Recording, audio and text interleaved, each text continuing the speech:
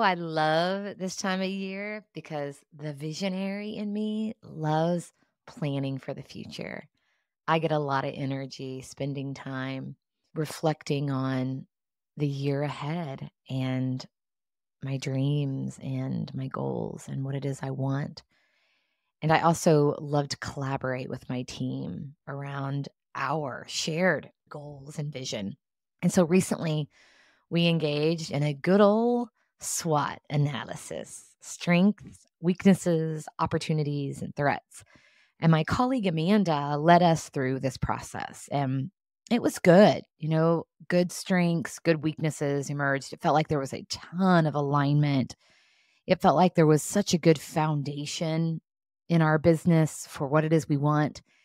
And I couldn't wait to get to the opportunities. And so when we did, I listened to the team and there were some really good opportunities that emerged, but I had this feeling of it's not big enough.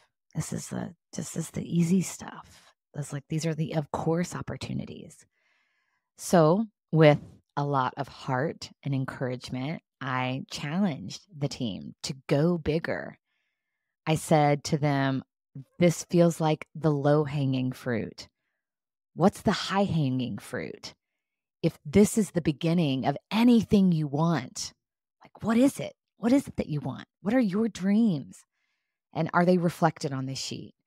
And it led to some much bigger ideas, some much more aspirational ideas. It's a reminder that anytime you're doing any kind of planning or looking forward, it's the beginning of anything you want. So be intentional about ensuring that the things that you want, your dreams, are showing up.